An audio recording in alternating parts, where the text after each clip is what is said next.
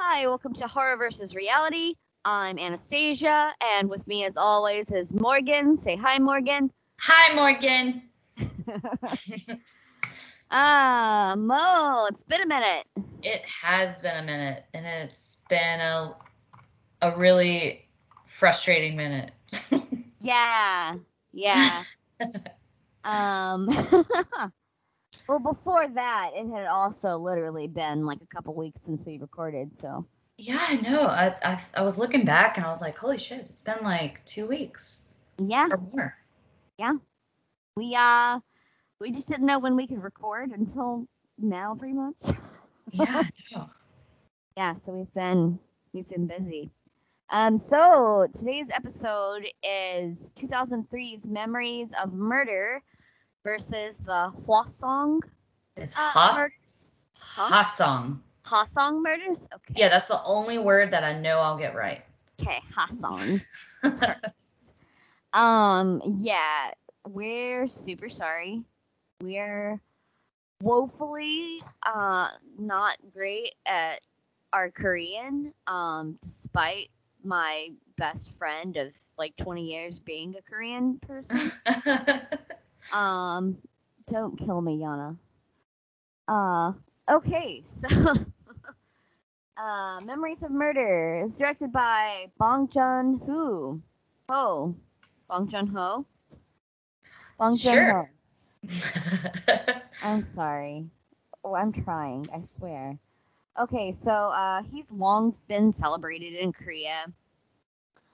Bong began to have international success with films such as Snowpiercer, which stars well-known American actor Chris Evans, Captain America in the Marvelverse. Yeah. Yeah, and Okja, which was produced by Netflix. What was Okja? I know it has some creature in it that looks kind of like a hippo. Oh, he did that? Yeah. What? I like that movie. Yep, he did that. Yep. He did a bunch of films, actually. He also did Parasite. Yeah. Which was fantastic. If you haven't seen Parasite, go see Parasite. It's on Hulu if you live in America. Outside of America, I don't know. I'm sorry. Yeah, it's a great film. It won the Academy Award for Best Picture last year, and it was the first non-English speaking film to win the Best Picture Oscar. What? Yeah. That's crazy. Yeah, so that's like pretty boss. Yeah. Yeah. Damn. Yeah. So this movie stars Kang Ho-song as Detective Park Do-man. Song is a frequent collaborator with Bong, starring in Memories of Murder, The Host, Snowpiercer, and Parasite. And in 2020, the New York Times ranked him number 6 on its list of the 25 greatest actors in the 21st century. And nice. And he's been voted Film Actor of the Year by Gallup Korea 4 times in 2013, 2017, 2019, and 2020. Damn. Yeah, he is easily one of the most recognized faces in Korean cinema. And then Kim Sang-kyung as Detective Seo Tae-yoon. Kim is probably best known for Memories of Murder and 2007's May 18. He is also a familiar face on the small screen, starring in period drama King Sejong the Great, as well as the sitcom What Happens to My Family? ? Roha Kim as Detective Cho Young-koo. Like Kang Ho-song, Roha Kim has also collaborated with Bong several times in his first film, Barking Dog Never Bites, as well as The Host. He also won Best Actor in the 2001 Dong A Theater Awards for his portrayal of the Yeon Seung-gun of Yosin in the stage play Yi. I butchered that. Jae Ho-sung as Sergeant Shin Dong-chul. Song was born in 1937 in Pyongyang, now the capital of North Korea, and fled to South Korea during the 1950 to 1953 Korean conflict. After debuting as a voice actor in 1959 and appearing in a film for the first time in 1964, Song took leading and supporting roles in more than 120 films and TV dramas, notably 1975's Yongja's Haydaz, which he perhaps is most well known for. Sadly, Song passed. 79. Yeah, well, no, I was about to say, sadly, Song passed away in November of last year. Aww. Yeah, of a chronic illness he had been battling for the better part of the year. I don't know the disease exactly, but I can confirm it was not COVID related. Okay. So, Byun Hee-bong as Sergeant Ko Hee-bong. Byun began acting in the early 1970s, gaining praise for his role on the landmark police procedural Chief Inspector. Oh, this guy's 79. I'm sorry, I'm getting them mixed up. Okay. This guy's 79. Okay. My bad. Okay. He parlayed this notoriety into decades of successful character acting, beginning in 2000 with Barking Dog Never Bites. Byun began a successful working relationship with Bong Joon-ho. He also went on to star in Memories of Murder, The Host, and Okja. So, I'm going to start with a summary of the film. Morgan, what were your thoughts on the movie? It was wild. It was crazy. Like, kind of goofy in parts and then just ridiculous in parts. But overall, I liked it. Yeah, and I mean, they were definitely exaggerating some things to kind of make the police look like buffoons, but at the same time, the police like really were that brutal. I know. And crooked. They literally waterboarded someone with spicy seafood soup. Yes! What the fuck? That's fucking terrible. Yeah, that's fucking wild. Yeah. Oh my goodness. Can you imagine like Red Hot? I mean, not the band Red Hot Chili Peppers, but in your eyes. No, well, and yes, coming out of your mouth and your nose, and you can imagine that. I can't imagine it running out of my mouth and my nose as well, but I can imagine it being in my eyes. Oh, because at a crawfish boil, I made the mistake after unpeeling the crawfish of rubbing my eye. And it was not a mild boil by any stretch. Like I thought my eyeball was just going to burst into flames. Yeah. Oh, God. Yeah, it's really bad. Okay. Andrew and I cook with a lot of chilies, and I won't even go into any details of what happened to both of us several times. Wash your hands, people. It's important. Like, don't touch your eyes or skin if you've been touching peppers and shit. Like, you will hurt yourself. Just keep some gloves handy if you decide to cut up a fuck ton of chilies or chili paste. Absolutely. Absolutely. This has been a public service message. Okay. So I'm going to start the synopsis of the film. So it takes place in October 1986, and 2 women have been found raped and murdered on the outskirts of a small town, which is Haesong. Right? Haesong? Yeah. Hwasong. Hwasong. I was close, damn it. Hwasong. Hwasong. That's what Google Translate said. And, and I Googled how to pronounce it, and there's like a YouTube video about it, so I'm only going off of that. You know what's really bad is I feel like I did look up the YouTube video of how to pronounce it and just completely forgot. Because I probably looked it up stoned as fuck. Yeah, I kept saying Hwasong. Yeah, I totally get that from how it looks. Yeah, Hwasong. I was like, yeah, that's it. Hwasong. Got it. Hwasong. Okay. So, local detective Park Du-man, not having dealt with such a serious case before, is overwhelmed Evidence is improperly collected. The police's investigative methods are suspect, corrupt, and violent at times, and their forensic technology is near non-existent.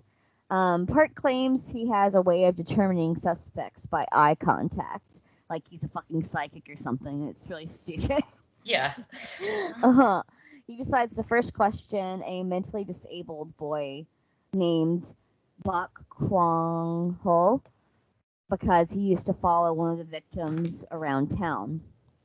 Now, Park uses his eye contact method, thinking that Bak is responsible, and has his partner Cho beat a confession out of Bak.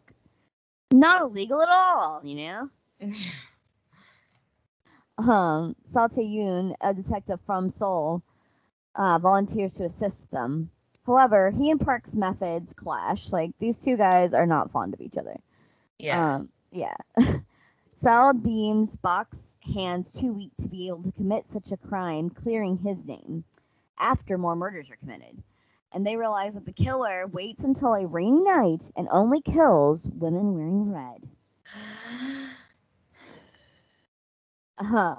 Officer Kwon Kwiak realizes that a local radio station is always requested to play a particular song during the nights the murders are committed. Now, at the latest crime scene, Park and Cho and So all arrive to investigate in different ways. When a local man nearby masturbates into some woman's red lingerie, Park and Cho apprehend him and beat the fuck out of him. Yeah, and he's wearing women's panties. Yes. He has family at home, and he doesn't know where else to get his rocks off at. So, I know. His wife's like dying, and he has all those kids in the house, and they only have like a one-room house. I felt really bad for him. Yeah, he's like, I just want to masturbate, man, and I have nowhere to do it. Poor guy. Just go in the woods.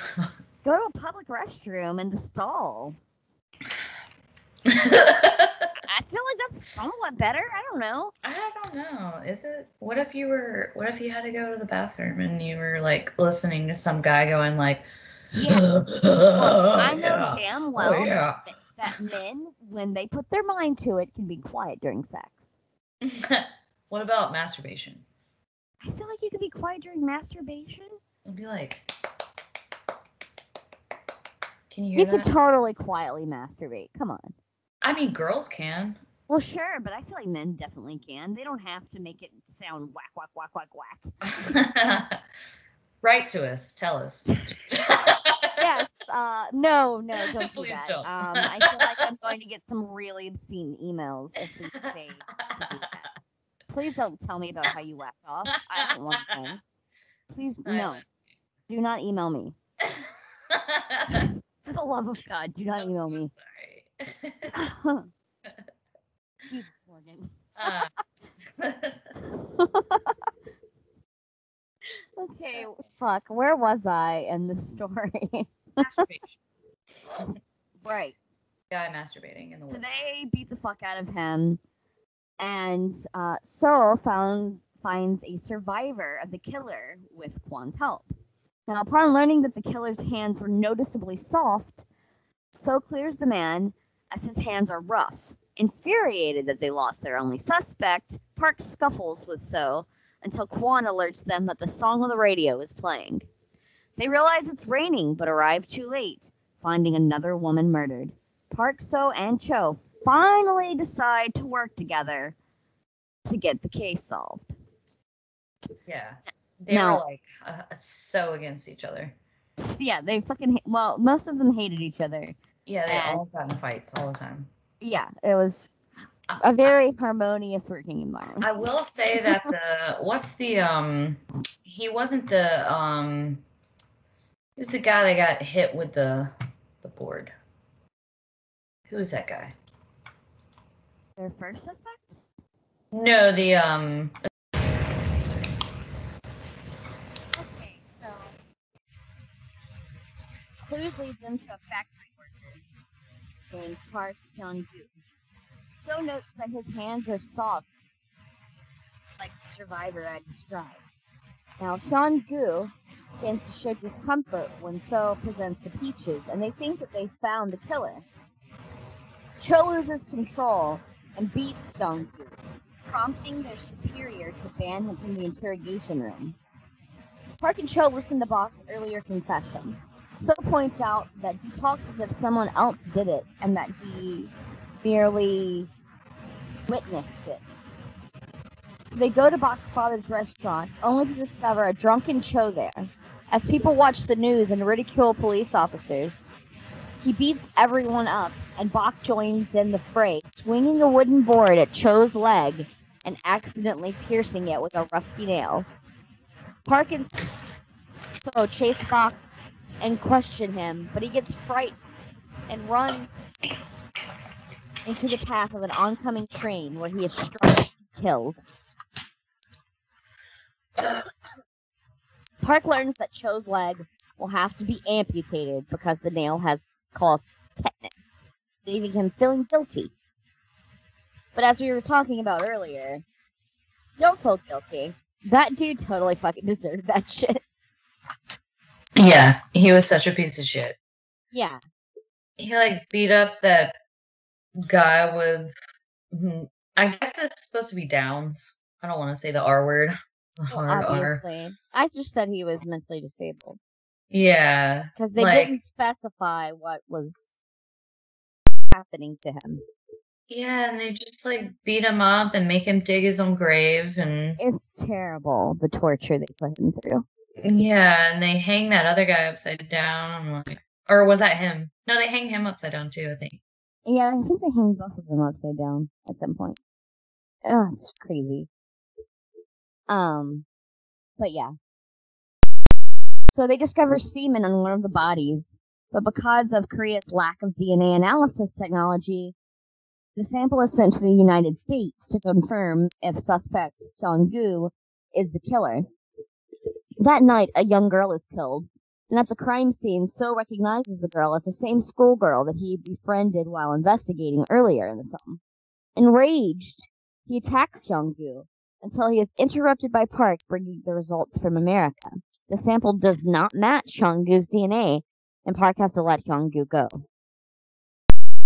Now, we're in 2003, and the crime remains unsolved, and Park is now a father and a businessman, having left the police force.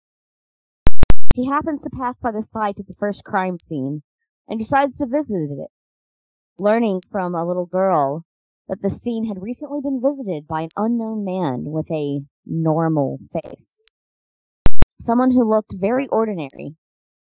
The little girl had asked the man why he was looking at the ditch, and the man had responded that he was reminiscing about something he had done there a long time ago.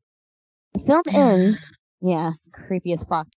The film ends as Park, realizing the truth, looks straight at the camera, seemingly using his eye method contact to spot the killer among the audience. And that's the movie. I liked it. Me too. I find that I haven't watched a single movie of Bong Joon-ho's that I haven't liked. And I've seen every one of his movies except for the first one, which is Barking Dog Never Bites. I haven't seen that one because I'm weary to watch it, because I know it's about a dude that, like, kidnaps a barking neighborhood dog that he doesn't like and, like, kills some dogs or something. Oh my god. Yeah, that's like the whole plot of the movie, and I don't really want to watch it. Yeah, I don't want to watch all the dogs die.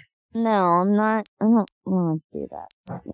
Unless it's all dogs go to heaven, then I'll watch it. Yeah, so I'm a little weary of that film, but I hear it's good, actually, so I don't know. I might put myself through that torture. I'll get into it later, but I have been on a spree of watching, notoriously depressing films that you can't watch more than once. Yeah. Yeah, I've been doing that this past week. What? All the Dark Mirror? What? God damn it. Mirror? Black Mirror? Black Mirror. I always call it Dark Mirror. Like all the Black Mirror episodes in a row. Like depressing. that level. I think I like some of Black Mirror's episodes. I don't think they're all super depressing. Yeah, but you can't watch them all in the one day.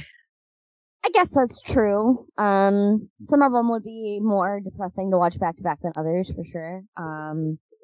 Yeah, I would say in some ways this is a heavier undertaking, given some of the directors that I've been digging into. I'll give you a hint. I've watched some things by Lars von Trier and some things by Michael Haneke this week. So, Trier. I don't know those guys. Oh, Morgan. Oh, Morgan. You don't so know sorry. the misery that you're missing. Maybe. Oh. Do you know Yeah. Yeah, I do. So okay. Yeah. The Antichrist. Yes. Genital mutilation. Yay! Yeah, I haven't seen Nymphomaniac or Melancholia or I've only seen Melancholia is really good. And the one with Bjork, Dancer in the Dark, is also fantastic. It makes it runs the gamut of emotions. It makes you angry, like violently angry. It makes you sad as fuck.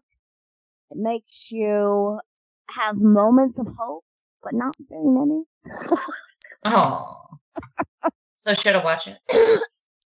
I absolutely recommend watching it. I doubt you'll ever want to watch it again after you see it one time, though. Okay. I'm putting this on my list. It's emotionally devastating. Nice. I need that. Yeah, it's emotionally devastating. And I will talk about more emotionally devastating movies at the end of the film. I mean, the end of the episode. Okay, so I'm going to give you some production facts and stuff about the movie. So in order to make his character, Detective So, look properly worn out by the stress of the case, actor Kim Sang-kyung deliberately limited his food intake and slept fewer hours than normal. Damn. Yeah, that's pretty hardcore, but not quite Christian Bale and the Machinist hardcore. I don't think anything will beat that. I hope not. I think that is the epitome of method acting, is Christian Bale and the Machinist. Okay, so director Quentin Tarantino named it, along with Bong's The Host from 2006, as one of his top 20 favorite movies since 1992. So Quentin Tarantino loves this movie, which is not shocking if you've seen any Tarantino movies, I think. Yeah. I would imagine he'd like this director. Yeah. It's only been like 2 episodes since we last talked about Tarantino. Okay, so Bong Joon-ho has stated that the script for Memories of Murder was directly influenced by Alan Moore's comic book From Hell, and that he was also a bit disappointed with the Hughes brothers' film adaptation of it. We will definitely cover Jack the Ripper at some point, and it'll probably be a 2-parter covering this film and some other film, I imagine. What do you think, Morgan? What about it? Do you think that we'll definitely cover Jack the Ripper at some point? Oh yeah, for sure. I think so. Are you in there? Just zoned out. I'm so sorry. Okay. I was thinking about Quentin Tarantino. I get it. He was on Real Time with Bill Maher like a week or 2 ago, I think. That still exists. That's still a show. Yeah. It's been on since like 2002. Yeah, I didn't know it was still on. Yeah, totally still on. I don't have TV, like cable TV, so. Me neither. Or HBO. I watch it on HBO now. Yeah, I don't have HBO now, or Go, or any of the HBOs. You should get in on that. It's a good time. I know. Andrew and I like prestige television. Yeah, it was right after Game of Thrones ended, and he was like, "Fuck this! I'm not paying for it," and just. Oh Oh, that's funny. They have a lot more things besides that. I know, and they have all of their old collections and everything, like Angels in America. What? Really? They don't have Tales from the Crypt. Is that on HBO? It was. I did not know that. Yeah, it was one of HBO's first successful shows. I never knew it was on HBO because I grew up watching that. Yeah, it was on HBO. Oh. Huh. No, but they do have Angels in America, which was a mini-series. I highly recommend it. So good. I have indeed seen that, although it has been many moons. Yes, it's so good. Totally. So good. Totally. Okay. So one deleted scene shows Detective Cho walking in a red light district and then getting a massage from a girl as he asks her about possible leads regarding the murders. And the scene was shot in a real-life red light district, and they had to ask the local pimp for permission to film. What? Yep.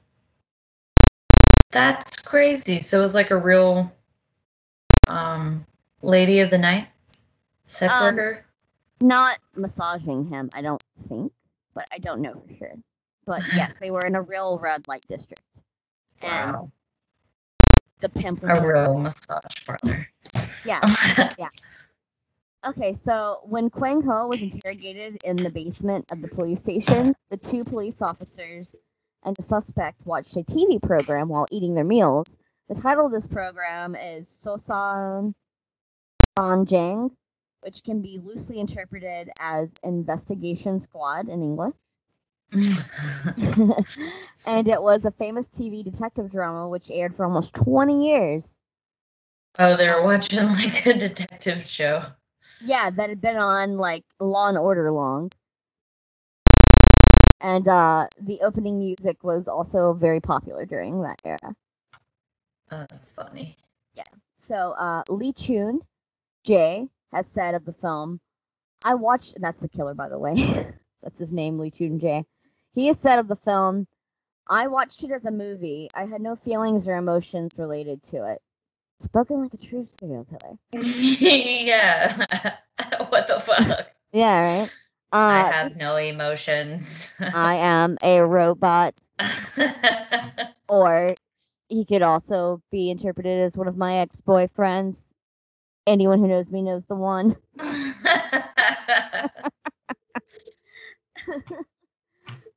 Anyway. So this film is in the official top 250 narrative feature films on Letterboxd. It is the final scene where Park is staring into the audience as if to see the killer's face was written because Bong was confident that the killer would watch this film. And as previously mentioned, he was correct. Yeah, that's wild. Yeah. So this film is part of the Criterion Collection, spine number 1073. By the way, I will be mentioning Criterion in greater detail because all those depressing movies I've been watching were on the Criterion channel. I have their 2-week free trial right now, and I am getting my money's worth. Yes. Yes. Yes. Okay, so the letter from the FBI about the semen DNA testing is signed by director Clarence M. Kelly, but Kelly was the director from 1973 to 1978. William H. Webster was the director in 1986. So that was an error. Also, Damn. Also, the FBI letter contains 4 spelling errors. It has examination instead of examination. It has instrumental instead of instrumental. It has dated instead of dated. And October. Instead of October. That's the new month. October. Yeah. October. Several characters are seen wearing white iPod-style earbuds. Earbuds, this style didn't exist until 2001. So, That's an anachronism. The scene where one detective is in focus and asks, "Have you ever seen anything like that?" And then the focus changes to the second detective who answers, "Never," is an homage shot to 1995's Seven. And rightly so, because David Fincher is bae. I have the utmost respect for that man's craft. Plus, he directed my favorite movie, Fight Club. Seriously, I chant, "His name is Robert Paulson. His name is Robert Paulson." Like, at least once a day. I'll board the homage train because Fincher pays homage to Memories of Murder in 2007's Zodiac. Yeah. There's a line where a kid refers to the Zodiac killer as looking normal. Yeah, and this case was the Korean Zodiac. Yes, he was. That's true. That's his other nickname that the press gave him. Because, it was unsolved for a long time. But now it is solved, which I don't know if our Zodiac will ever be solved. I don't think so. I don't think so. I think that's going to be a secret that someone took to their grave, unfortunately. Unless the the DNA wasn't ever really. They don't have any DNA, right? No, I don't think so. Yeah, and everybody that worked the case that retired literally took evidence to keep at their home. It's crazy. Yeah. Like, oh, I'm gonna retire. I'm just gonna steal this out of the evidence room. just ruin vital evidence to insanely famous cold case. No big deal. Yeah, that's no pretty big deal. So yeah, that's all I got. Shall we take a commercial break before you Yeah. And tell us about this crazy serial killer? I also will compliment you because this one was really well done about all the backstory shit, man. I just wanted to compliment you, and I bet our listeners will compliment you as well. That was really, really great. Thank you. Mm-hmm.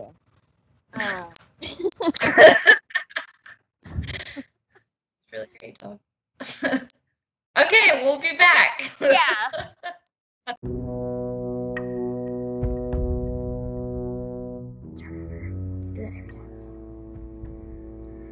Hi, Anastasia for Anchor Podcasts. If you haven't heard about Anchor, it's the easiest way to make a podcast. Let me explain. It's free. There's creation tools that allow you to record and edit your podcast right from your phone or computer. Who doesn't like that? Anchor will distribute your podcast for you so it can be heard on Spotify, Apple Podcasts, and many more. You can make money from your podcast with no minimum listenership. It's everything you need to make a podcast in one place. Download the free Anchor app or go to anchor.fm to get started.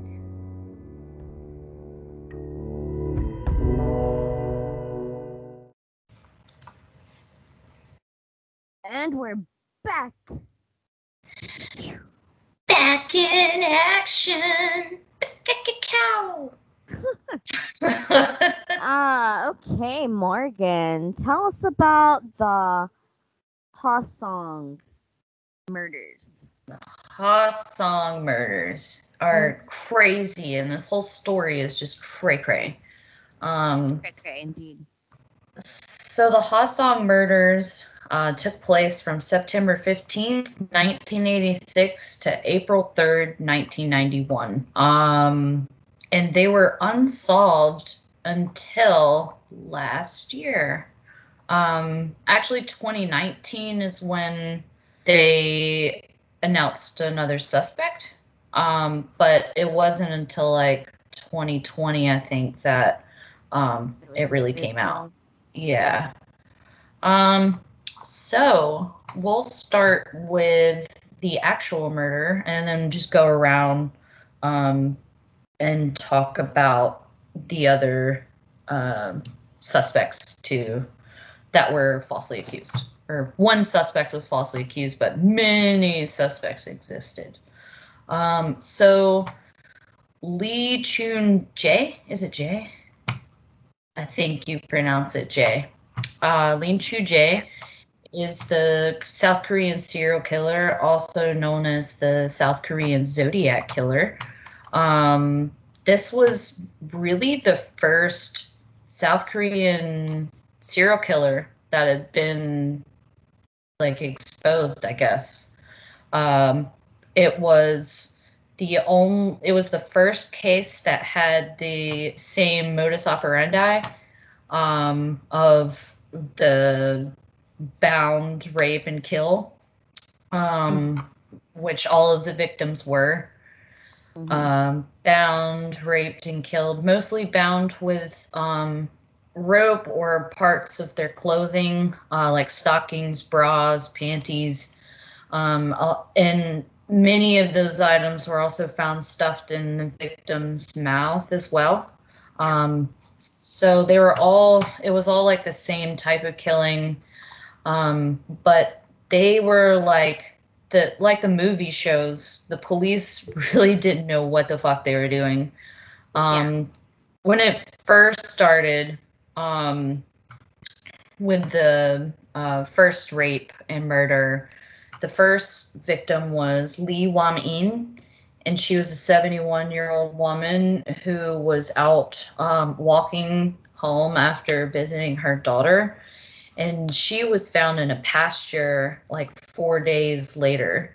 And then a month later, Park Hyun-suk, 25, she had gotten off of a bus and she was supposed to go home and never made it home. And she wasn't found until 3 days later in a canal.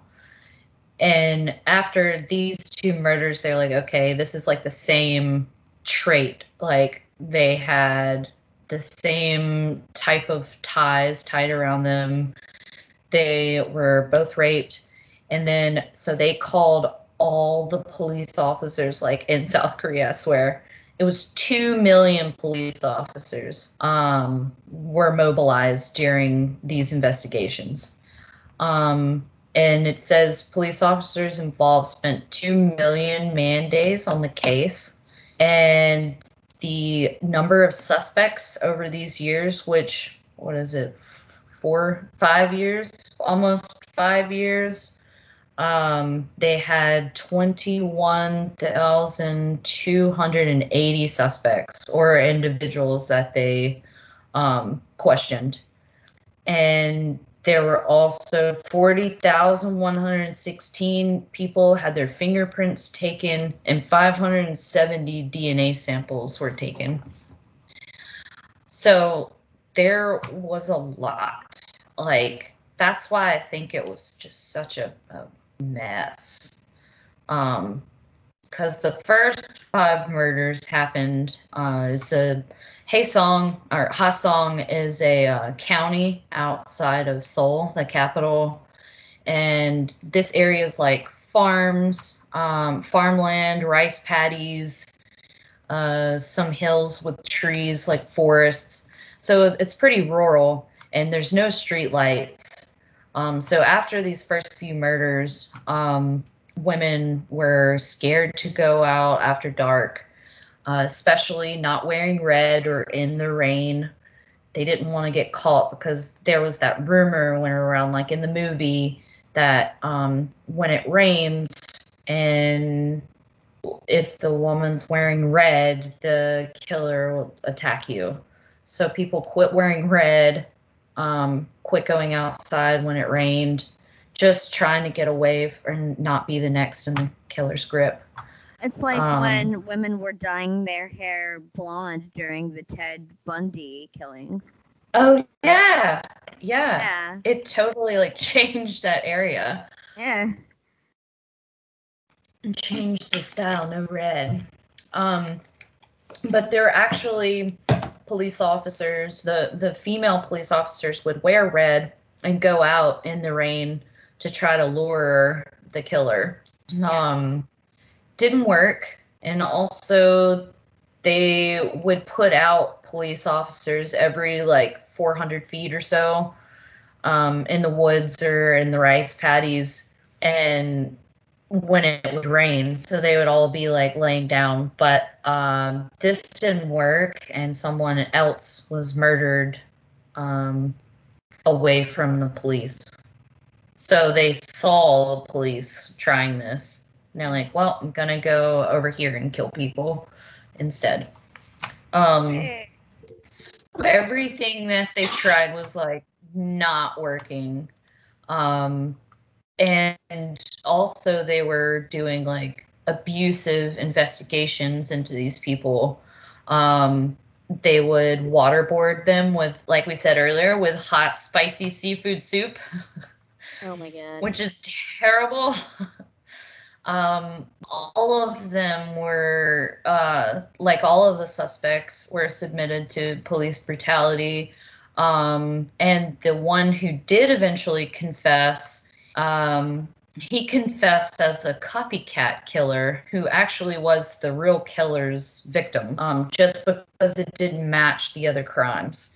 They thought, oh yeah, we got it, you know, like we got him. This is a copycat murder, but it was actually done by Lee. But they got him. They got this other guy. It was the murder that happened September 16th, 1988. It was the 8th killing. It was actually considered to be a copycat murder, which is not true. It was of a 13-year-old girl who was sleeping, and someone climbed the fence, murdered and raped her in her bed. So they thought this was a copycat or something, and they ended up arresting this man who was a 22-year-old repairman, and they kept him for 3 days in a basement while like beating him and withholding food, waterboarding him, and he ended up confessing, of course, because he'd been like kept in a basement for 3 days.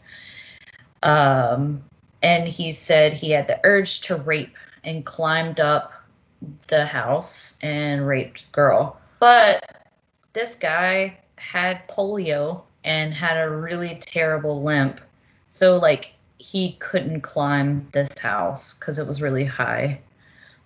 Yet they convicted him. They put him in jail for 20 years. And he actually served 20 years in prison for a crime that he did not commit. He got out in 2009. And it wasn't until 2019 that DNA said, hey, wait, this guy didn't do it. So he is currently battling like a retrial or something with South Korea. And all the police officers that were on that investigation actually have apologized, including the judge. But some of them are now, I think 7 officers are being brought to court now for the abuse in that case of the once called murder. So he had nothing to do with it. He just got snatched up and then was convicted. It's really sad. He served 20 fucking years. So all of these killings like took place pretty close. The first ones, the first 5 took place within like the same 2-mile distance. And then the latter ones, after the police got involved and tried to set out traps and everything, moved away from Hasong. So it just kept moving further and further away from the point where he had first started. Yeah. Yeah, so they were within like the first 3.7 miles. And then after that, it was like 5 to 10 miles away, something like that. And then after this guy was convicted in 88, this killings actually stopped for like a year and a half. And it wasn't until November 15th, 1990 that the 9th victim was found.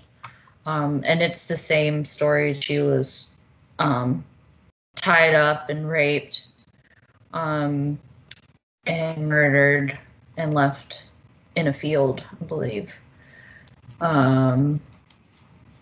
So, I mean, everybody was freaking out at this time. There was one survivor that had described the killer, or no, sorry, it was one bus driver that described the killer of one of the, it was the 7th victim. She got out of the bus and another man got on the bus right after the murder, September 7th, 1988. And it was like around this area. So he remembered what he looked like, and he said he had soft hands. Sorry, I'm getting all this like mixed up. He said he looked normal and didn't have double eyelids. He was about 170 centimeters tall, in his mid-20s, and he had a short cut, sporty type hair and a sharp nose. And some of the victims did describe him that he had soft hands, but I couldn't find any living victim testimony about the killer. Right. A lot of this is like kept secret with South Korean law, like victims or like people who are accused of a crime, they blur out their face now and take their names down from like everything. But in the US, it's a lot different. They'll say victims' names sometimes, even though when they're not supposed to. Will gladly ruin your life. Yeah. So in South Korea, it's really like the victims are kept secret, especially the family members too. Even when the family members come out and speak, they're all blurred and their names are redacted from all testimony. Right, so there's not a media circus around them. Yeah, exactly. So after this, what is it? It was November 15th, 1990. And that was the 2-year hiatus.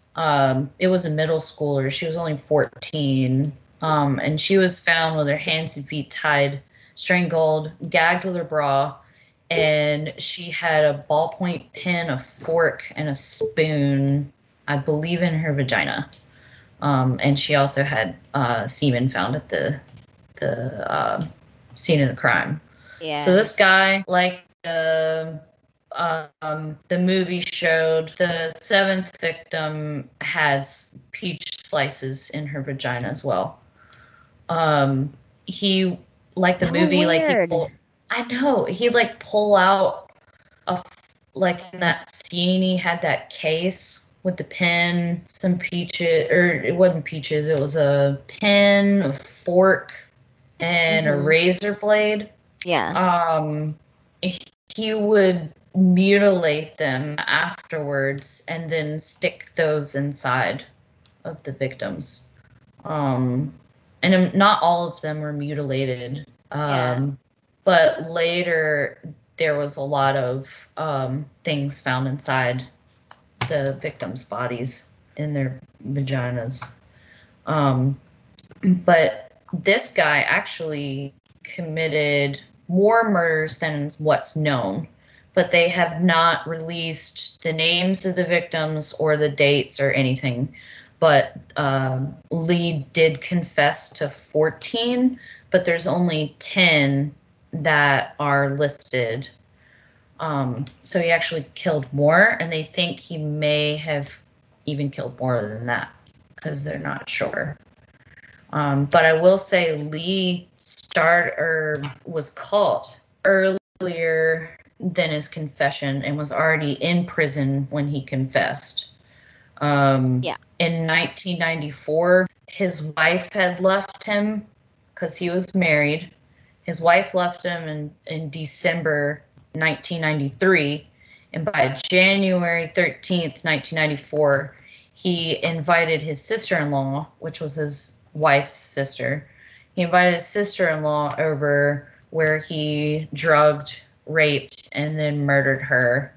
And he even went to his father-in-law's house and said he would join in the search for her, and was like searching for her body, when he fucking killed his sister-in-law. That's and like a classic hid her body. Lifetime movie move. Yeah. You know what I mean? Yeah. It definitely is. I'm a concerned citizen. I know exactly where her body is, but I'm not going to tell you. But I'm a concerned citizen.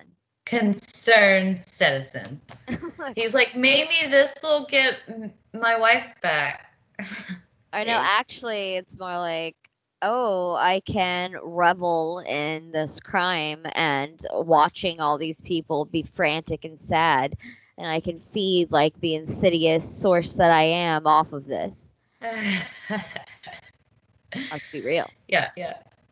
No, but it's crazy that they got him for this, though, because he denied it until police brutality. Oh. Yeah. He tried to overturn his confession because the police brutality, but then he was convicted and sentenced to death in May 1994. And then 1995, the Supreme Court reviewed the case and reduced his sentence to life imprisonment without the possibility of parole until 20 years. So it wasn't until September 2019 that he was even identified for the Hassan murders. The DNA from one of the victims' underwears matched his DNA. And then he denied it until around October. He confessed to murdering 15. But there's only like 14, or I think he did more. 14 or that they know of, but he confessed to 15. But he also confessed to over 30 rapes and attempted rapes. So he'd been going for a while. Like the Golden State Killer started just as rapist, and then he escalated. Yeah, I think he may have done more. There's no way of knowing because he's not really one to talk. So he actually he was linked to 4 of them beforehand, or 3. I don't remember how many. I read it on some other article. He was linked to a few and actually had been questioned by the police several times, because a lot of the same people were in this town. There's only like 100,000 people in this town at this time. So it's like a little bit smaller than like Syracuse. Yeah. So a lot of the same men were getting questioned over and over because they lived in the same area and worked in the same places and stuff. So they actually pulled him in for questioning several times, and he would try to tell them about himself, but they were more interested in his neighbors and his coworkers. So he never confessed, and he wasn't really labeled as a suspect before. He was just like a person of interest, sort of, like to give more details about other people that were the whatever person they're looking at. Because they torture a lot of people. Oh, yeah. The police torture a lot of people.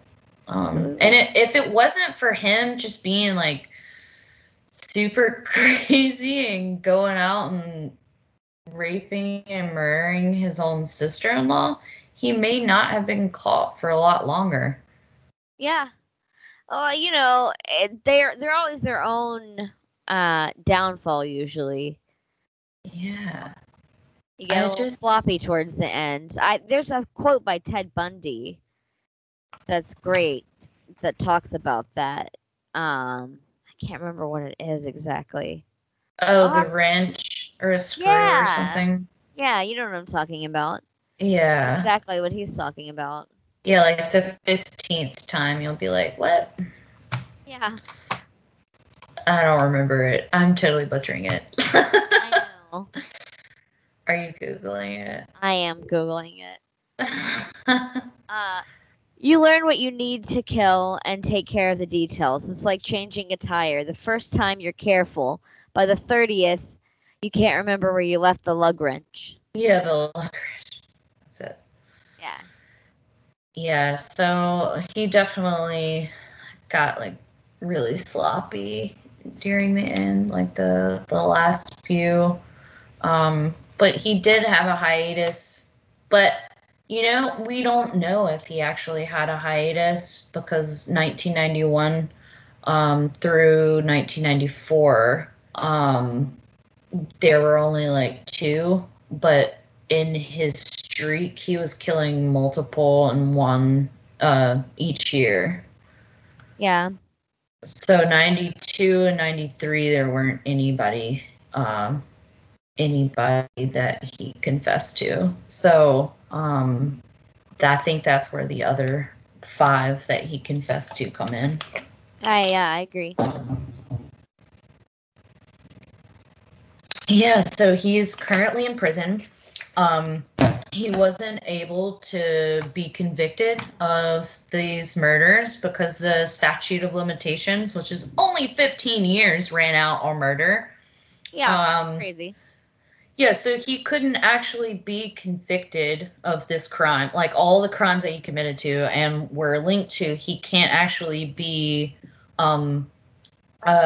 convicted of because in South Korea, they have a 15-year statute of limitations, and that has run out. So he was actually up for parole for the other murder, but he wants to stay in prison because other murders that have been let out have received death threats, have been abused, have to move all the time. And he said he would feel more comfortable being in prison. Yeah, he knows that the most comfortable life that he can have at this point is to just stay in jail. Yeah. Seriously. Because, I mean, if he was to get out, he would definitely be, he would probably be murdered. Probably. Because all of these people, these families, it didn't happen that long ago, so there's people still alive. Yeah, absolutely.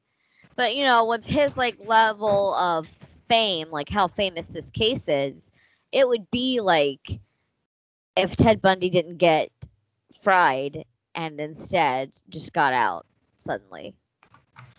Yeah. Like, you there's no way you'd be able to lead a life. But I guess yeah, I was just bringing up Casey Anthony.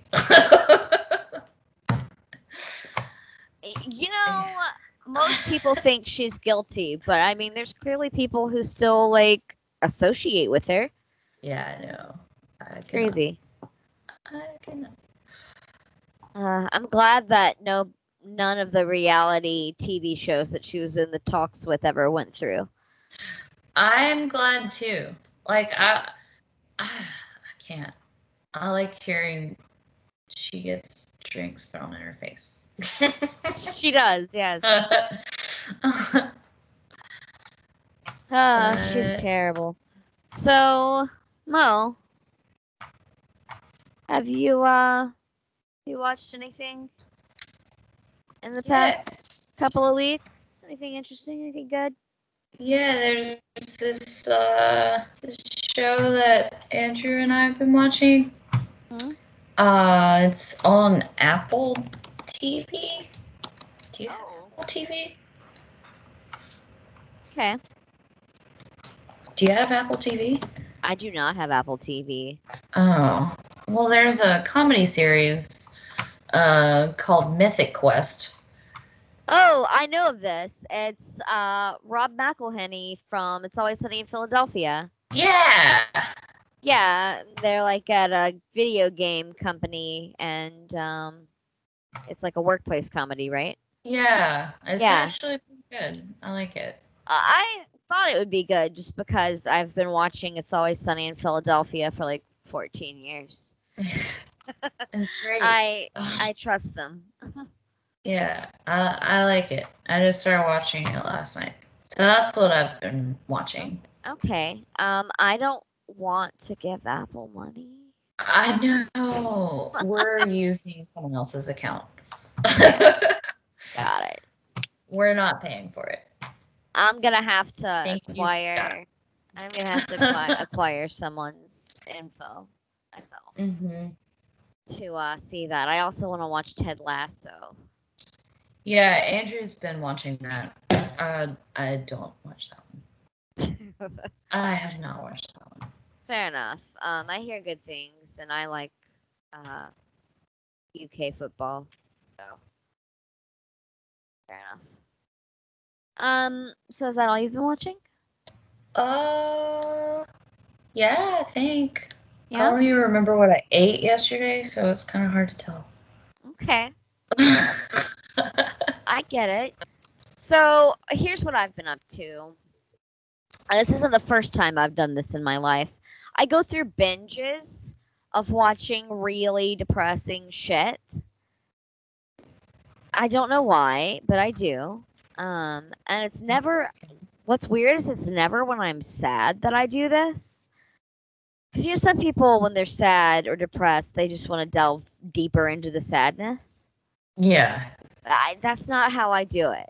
I will listen to sad music and watch really depressing movies during the summer when I feel like I'm happier emotionally and I'm not having seasonal affective disorder. So that I don't kill myself. Yeah, so you don't go. It's a balance. Sorry. Oh my god, so you don't go deeper into depression. You just kind of it's a balance. Yeah. It's a yin and yang situation. That's how I handle it. So, I can listen to Joni Mitchell in the summer. Then, listen to I don't know, Madonna in the winter. I don't listen to Madonna really, but you get what I'm saying. Madonna? I don't know. MGMT. Something happy and dancey. I don't know. What about Third Eye Blind? All about meth. Dude. No. I just went straight into Semi-Charmed Life. But yeah, no. I like Third Eye Blind. I like how a lot of their music is actually depressing, but sounds chipper. Yeah, the song you were just singing is all about crystal meth. I know. And the Jumper's about suicide. It's a good album actually. Yeah, it really is. And then the last one on that album, the one I had was the instrumental version, but the real version, Slow Motion, is fucking. That one is real dark. Let me tell you how I first heard about Slow Motion. Me? No. Much younger than that. I was in 5th grade on the gifted program field trip. And my friend Lauren, who sat behind me, was listening to her Walkman. And she was listening to that song. And she told me the lyrics, and I was like, we're 11. We should not know these things. Yeah, right? Yeah, that's pretty young. I think I was in 6th or 7th grade when I first heard it. Yeah. Lauren was the bad influence. Hi, Lauren. Yeah, but Third Eye Blinds, they're fun. I like them. I like Third Eye Blinds. So what depressing movies have you been watching? So first we need to go back in time to September 2007. That's a long time ago. Yeah. I don't know if I can go back that far. So it's September 28th, 2007 at, curiously, 4:20 p.m. And a list has just been posted to the AV Club. And it's called Not Again, 24 Great Films Too Painful to Watch Twice. And at this point in my life, I religiously surfed the AV Club website. So I see this title and it's catnip. Because, I'm still obviously a cinephile, but at that time in my life, I was very voracious because I was just taking so many films in that I hadn't seen. And I was just binging shit, system overload all the time. So I saw this list and I started working my way through it, any ones that I hadn't already watched. So it has like Requiem for a Dream on there, Dancer in the Dark, which I was talking about earlier, The Passion of Joan of Arc, which is like a silent film, and then I by the way, I re-pulled this list back up this past week. So it was really written in 2007. Yeah, it was written in 2007. I pulled the list back up this week to see what I hadn't watched back then on the list. Because I knew I hadn't finished the list. And I realized that I hadn't seen Michael Haneke's The Seventh Continent. And now I could be pronouncing his last name wrong. I know he's Austrian. I don't know if it's Hanek or Haneke, whatever. I'm sorry. But The Seventh Continent came out in 1989, and spoiler alerts for The Seventh Continent. So I had seen stuff by Michael Haneke before. He directed Funny Games. Do you know Funny Games? Yeah. So yeah, Funny Games is a fucked up movie. All of his movies are like that. They're all fucked up. Like psychological. They're all extremely nihilistic. There's no hope. There's never any hope in his films, I feel like. Oh, he did The Piano Teacher too. Yes. Okay, yeah. Yeah, the man doesn't make happy movies. Just like I say, Lars von Trier doesn't make happy movies. They make difficult, controversial films. And so that's why I've delved into them quite a bit, because when you're a cinephile or you're a fan of like extreme cinema, I guess you would say, it starts to become a dare between you and your friends to watch either increasingly shocking films or increasingly depressing films. And I guess who's gonna kill themselves first? I guess. So I've been on this battle with different fellow cinephiles for a while, I guess, pushing ourselves to the limits. The last time I did one of these binges, it's been quite a while actually. It was back in 2014. And that's when I watched Serbian film for the first time. I say for the first time. It's the only time I've watched it. It's not like I'm trying to watch that again, to be honest. But yeah, so The Seventh Continent is super mundane and banal for the most part. Like the first 3/4 is just this family going through the motions, like going to school, and you don't see hardly any emotion. Like the second half, not half, I guess like the second third of the film, they're going through a car wash and you see the mom just like silently start crying, and then she has like a gasping sound or whatever. And that's some emotion you actually see. You also see her slap her daughter, like towards in the earlier part of the movie, towards the beginning, because her daughter pretended to be blind at school for some reason. So like you only see really small acts of actual emotion. It's a lot of them sitting around the table, eating, watching TV, just just going through the motions, doing really banal things. And throughout the narrative, you see them like writing letters to the father's mother. So the first letter is just like talking about work, getting promotions, shit like that, just really stupid normal stuff. And then the next letter that they write, it's the husband writing. It's usually the wife writing. The next one's the husband writing to his mom, being like, "See, I can write you letters. So I just wanted to let you know after we left your house to visit you the last time, I quit my job. And it's just going to be for the better. I don't want to work there anymore. And that's just what's going down." And it kind of pauses. And then you see them going to the bank and withdrawing all their money out of the bank. And they tell the bank teller that they're going to immigrate to Australia from Austria. And there's also like a motif if you keep seeing this like tourism poster for Australia and the beaches. So you keep seeing that kind of throughout the film. And so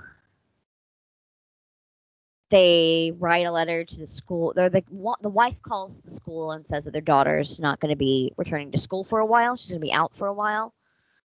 And then you see them go to the hardware store and they get a bunch of power tools and a series of hammers and things. Oh, shit. And then you see them go to the grocery store and they buy a bunch of like really decadent, expensive food. And they like all pig out together happily. And then it goes back to the letter and it's like, we debated whether or not we should take our, the daughter with us or not, or leave her with you. But we talked to her about it, and she doesn't want to be separated from us. And, she understands what it'll mean. So it's like, she's going to come with us. And that's that. And that's, more into the letter to the mother-in-law. And then after they eat that big meal, it shows them putting, like, sturdy shoes on and gloves and stuff. And then they just start destroying all their shit. Oh, shit. Yeah, they just like breaking records in half, ripping pages out of books, undoing seams and buttons out of clothes, tearing things in shreds, just like destroying their shit. And then you see it throughout the movie. They have this giant ass, like probably 30-gallon fish tank, right? Maybe more than that, maybe 50-gallon. It's a huge fish tank. And the dad takes a sledgehammer to it, and then it's the first time you see emotion again. The daughter starts screaming, crying because her fish have just fallen in the cascade of water onto the ground and are flapping desperately for the last bit of oxygen that they can't get into their gills because they're not in water, and they're and they're dying on the floor, and she's bursting into tears, and the dad just kind of looks at her and he's like, "I'm sorry." Like, he got too carried away with destroying things and didn't think about what that would be like for his daughter, I guess. And it shows like extreme close-ups of the fish flopping and just fear and their last throes of life. And this was like, to me, the most upsetting part of the film. I'm serious. Like, it's so upsetting. What did those fish do?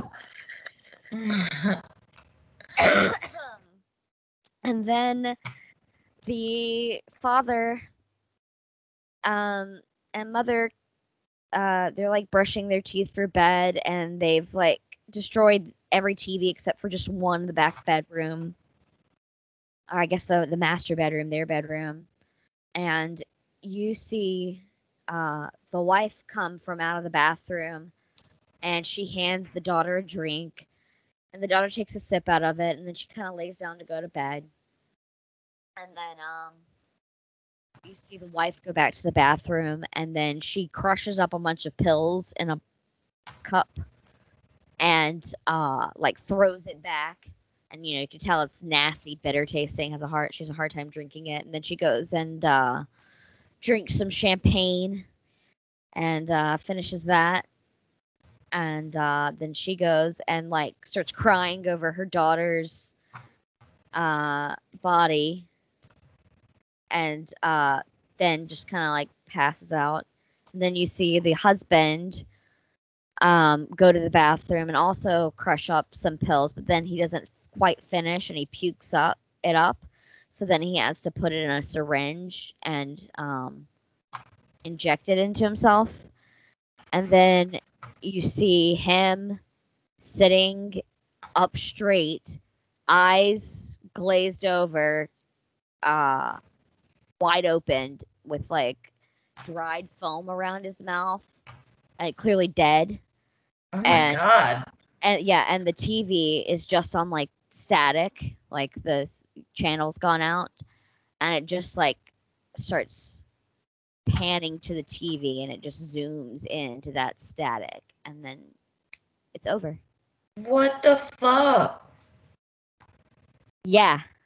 I'm more depressed than I was before we started this call. I'm sorry about that. I had to spread it. I didn't even watch it. I think I told it pretty well. Yeah, I kind of want to watch it. It's on Criterion Channel. It's at times boring, extremely depressing, but I recommend it. Yeah. It's an experience that I think should be experienced at least once. And but if you're the type of person who would be just devastated by this completely and don't think you could handle it, then don't do that. Then don't do that. But if you're a masochist cinephile like myself, then dive right in. It's for you. I also started watching, I'm not going to tell the whole movie of this one, but I also started watching Safe by Todd Haynes that came out in like 94. It stars Julianne Moore as like this bored, rich housewife that has just such an empty, vacant, depressing life. And because she has everything she wants, but, like, that's so empty. You know what I mean? Yeah. And she starts Safe. It's called Safe. She starts slowly like being super irritated by small chemical things, like nearly choking to death by just being behind a truck with like a pretty normal amount of exhaust, and like getting rashes and not being and like having like asthma attacks around like small cleaning products and stuff. It's apparently a real medical symptom that doctors like heavily debate whether or not it's like real. Was it POTS? No, it's called It's not postural orthostatic tachycardia syndrome. no, it's referred to as an environmental illness in the film, but it's I forget what Todd Haynes referred to it as. I think he said it was like acute chemical something or other.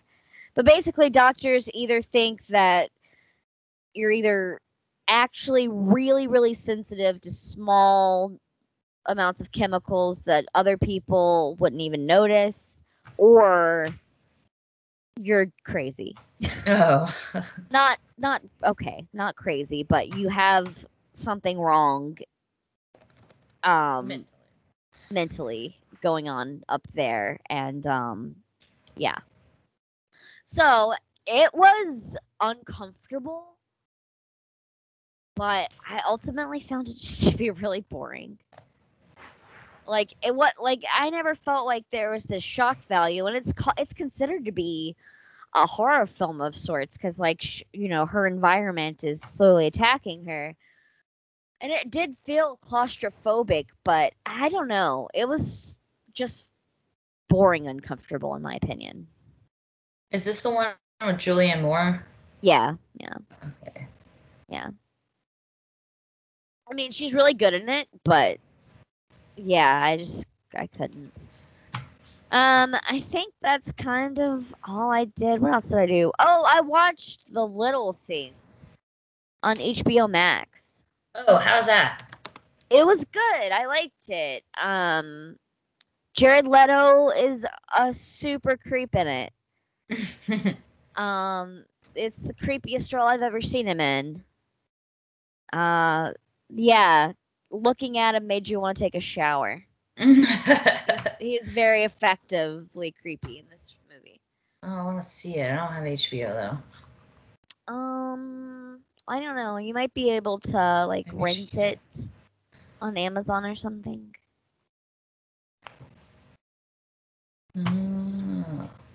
Oh, you can watch it on Hulu. Oh, or you can watch it on Hulu. Watch it there. Yeah. Well, you reminded me of a really depressing movie that I never want to watch again, but I kind of want to watch it again just because it's been so long. It came out in 2005. Okay. It's called Sometimes in April, and it's actually based on the Hutus and Tutsis in Rwanda. Oh. And it has Idris Elba in it. Yeah. And it revolves around, it's a Hutu who married a Tutsi, I think. Okay. And it's so fucked up. I don't even want to go into it, but it shows like kids getting killed and stuff. Yeah, I imagine so, given that particular genocide. Yeah, all the girls, they bomb into like a girls' school, and it's like, I think it's one of Idris Elba's daughters. He's like the only one that survives out of the whole family. Him and like one girl who hid in a bush for like a month or however long it is. That's crazy. Yeah, they bomb into the all girls school, and when they come in, they say who's a Hutu, and I think it's the Tutsis that. Yeah, no. So it was Tutsis that bombed it, and they say, who's a Hutu? And they're like, I'm a Tutsi. I don't remember which one, but they ended up murdering them. I'm not at all belittling this situation. It's a very serious genocide. Not because there can't be a joking genocide. Anyway, you get what I'm saying. I take this very seriously. However, you gotta agree with me here when I say that Hutus and Tutsis sound like a Girl Scout troop. Right?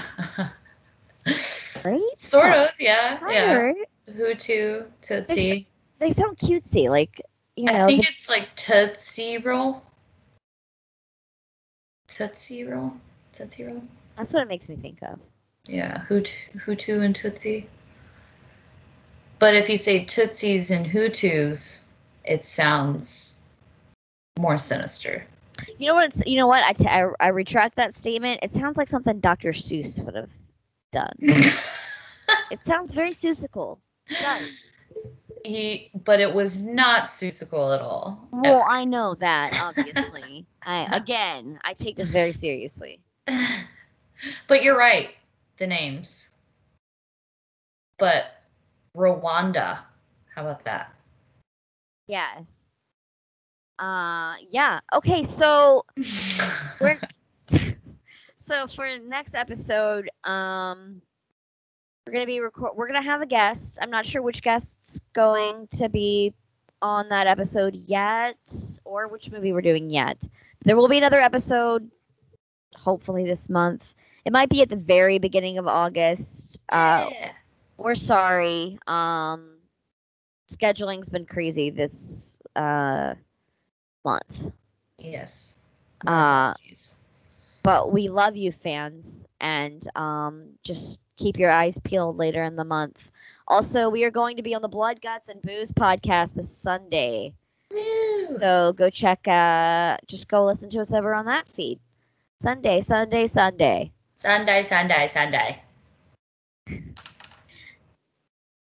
I'm so excited. The price of admission covers the whole seat, but you'll only need the edge. That's from American Dad. Yeah, it was good. I could quote that show all night long. But all right, we're gonna let you guys go because I am, for one, losing my voice a little bit, and for two, we've been recording for a long time now. Yeah, very long time. Very long time. Yeah, we had some technical difficulties, and it was a blast. Thank you, big boxed internet company that really sucks you dry. Yeah. You suck. Dicks. Yeah. No names, but no names. You're a big chain, and there's only so many in the country. Yeah, so you can figure out which one it is. False. They all suck. They all suck, yeah. So whichever one you think it is, it probably is. Or it isn't, but they still suck. Yes, exactly. All right. Bye. Bye.